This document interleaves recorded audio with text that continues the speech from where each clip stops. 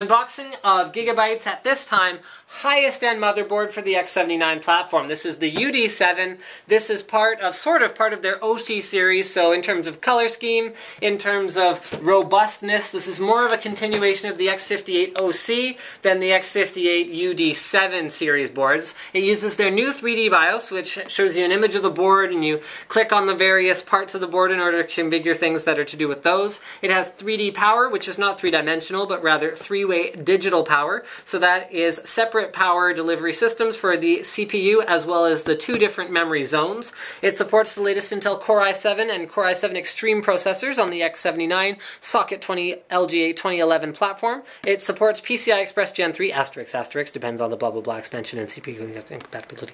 Basically it will in the future. 4-channel DDR3 is supported, and it comes with a little Bluetooth 4.0 and Wi-Fi module included, which also happens to work on other motherboards. If you buy this board and you happen to have another system that needs Wi-Fi, you can throw it in there. They haven't locked you out the way that some of their competitors do with those little add-on cards. So thumbs up GigaByte, thank you for that. Adding more value. Alright, go see Dual BIOS. You can use the BIOS selector button on the back panel in order to pick which BIOS you want to use at any given time.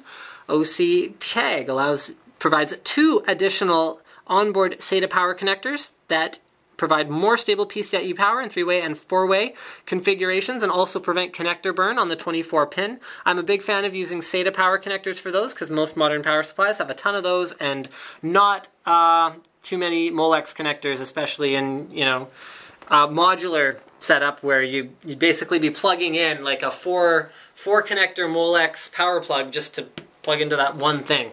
So that's awesome. Okay, we have as many onboard buttons as I've pretty much seen so far. So you can onboard adjust the base clock, which I generally wouldn't recommend doing.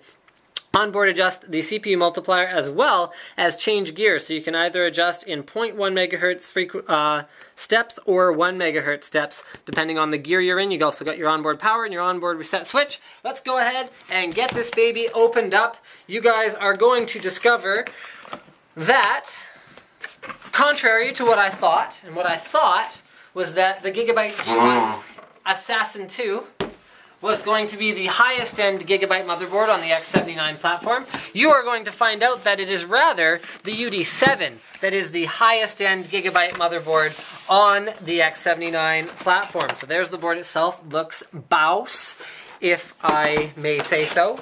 And here are all the included accessories, which are many. So we have a front panel USB 3.5 inch. Okay. We have, ooh, nice. We've got one of those handy dandy. They used to include these with a lot of their boards. Now it looks like only on the very high end. So this is awesome. You got 2 eSATAs. You got 1 Molex power. And then it comes with an adapter from 1 Molex to 2 SATA power, so you can just throw bare drives on there. And these are like the most handy cables in the world. These are eSATA to SATA.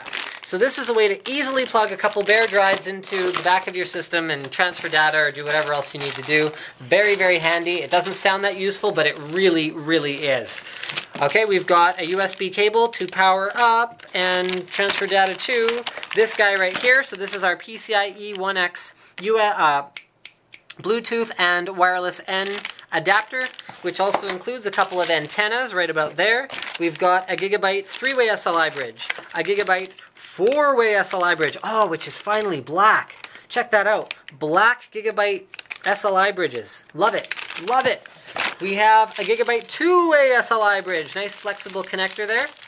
And then finally, we have a GigaByte long crossfire bridge, as well as an I/O shield. Lots of accessories. Look at this. Color-coded for your satisfaction and happiness, as well as a GigaByte sticker, a GigaByte manual, and another GigaByte, Dolby sticker. And finally, a utility DVD and wireless card driver CD or DVD, which you don't need because you can download the latest off the GigaByte website. So I'm going to go ahead, I'm going to put these back in here, I'm going to put that back in there, I'm going to put this back in here, I'm going to take this out of here, I'm going to unbox this here, see look at that, a hot glue trail. Fascinating. I wonder what they glued to the motherboard. Maybe it was slick. No, he says no. I think he's probably just trolling me. I'm going to put random stuff on whatever Linus is going to unbox, just to throw him off the scent. Okay, here we go. What do we got? Let's start with the overall layout of this board. So this is an XL, that is to say extra large ATX motherboard. It has 7 expansion slots, which is something that is very, very difficult to do on a regular ATX X79 board for a couple of reasons. One is the extremely large CPU socket. The other is the extremely large and robust power delivery systems that typically exist on these boards due to the power-hungry CPUs that go in them. And the other is the fact that the memory now goes on either side of the socket as per the Intel recommended design, which gives you less room for slots up here and more room for needing to put slots down here. So let's start with this socket right here. We've got a pretty beefy looking power delivery system with a pretty decent looking cooler, although the same feedback that I gave with all my other X79 board unboxings remains for this one. You are going to want to make sure you get some decent cooling on the PWM heatsink right here. So if you have a case that, for example, has a top fan, you're going to want to have it blow directly down onto this heatsink so that it's bringing in nice fresh air to keep that cool, keep it from running into any trouble. The same thing goes for the back of the board, so your standoffs are going to go right here, and you'll have a little bit of a gap, so if you do have a top fan in your case and you get a little bit of airflow over these guys, it could not hurt matters. Okay, we've got dual 8-pin CPU power connectors right here in their ideal location at the top left. We've got all of our onboard switches in their ideal locations up here at the top right. I say ideal location because rather than having them down here where they're inaccessible with a graphics card plugged in here, I prefer to have them up in this corner where I can actually reach them no matter what the situation. We also have a reset. So you know what, I covered all this when we did the box, but we've also got all the V checkpoints that we could possibly want along this edge of the board right here. So I'll let you guys have a look. If you care, you can pause the video and you can see them all. I'm not going to read them all out. On the right hand edge, we've got the 24-pin power connector in its ideal location. We have a post LED readout. We've also got our auxiliary power connector, so there's the one SATA power connector there, there's the other SATA power connector right down there, and in terms of SATA data connectors, we have SATA 3 6 gigabit per second right here, 2 ports, 4 SATA 2 3 gigabit per second, and then 4 additional gigabyte SATA 3 6 gigabit per second, so those are running off of a third-party chipset. The cooler right here is pretty sporty looking, I'd say, so it has a heat pipe that runs up to that PWM cooler. The whole thing looks pretty slick. Personally, I'm a big fan of green and orange and yellow and like brightly colored, but tastefully brightly colored motherboards. So not like the GigaByte of old. We're talking the new GigaByte with the matte black PCB, the bright orange, and then everything else pretty much black or matte black or gray. Looks great. Front panel connectors. Powered USB, so like Uber powered USB for charging your tablet with your system. We've also got 2 more USB 2.0 front panel headers, a front panel audio connector, header, dealy. Then what else we got here? So 1, 2, 3, 4, 5, 6, 7. Right, I already covered that. These support SLI or Crossfire in a 2-way configuration right about here.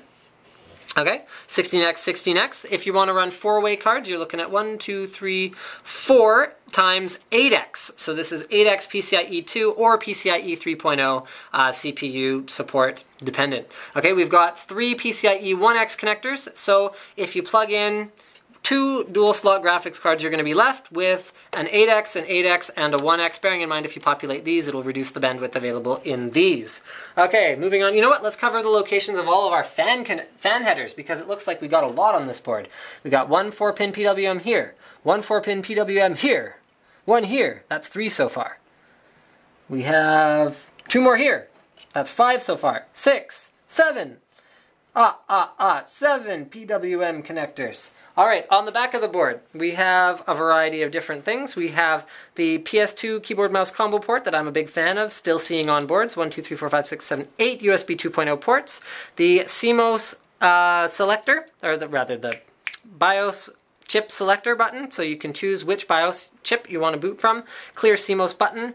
OC button, that is one-touch overclocking. So we've tried this with the 3630, is that what it's called? 3930? Something. Hold on, I'll be back in a moment.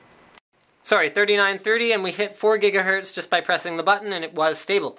USB 3.0 times 2, gigabit Ethernet, and 7.1 audio out, including an optical audio out. And I think that pretty much covers it. I have sort of changed my mind, actually. I wanted to hold it up to it and sort of visualize a little bit. But I was going to use the Assassin 2 to update our Extreme Buyer's Guide system with the X79 platform, but based on that, I think that looks pretty good, the green and the orange. Based on that I like this, I think we're actually going to go with the X79 UD7 instead. Now, one thing that's been kind of bugging me is I think this XL ATX motherboard is actually not quite as long as the Assassin 2. This looks like only 8 PCI slots rather than 9. Remember guys, XL ATX is kind of a flexible standard in that some XL ATX boards are 8 slots long, like this one, and some of them are 9. So what that means is that you can install this in a much wider variety of cases than the Assassin 2 was capable of being installed in. So many Lee & Lee cases, yeah, that's awesome actually. Good job, GigaByte. So thanks for checking out my unboxing of the X79 UD7. Don't forget to subscribe to Linus Tech Tips for more unboxings, reviews, and other computer videos.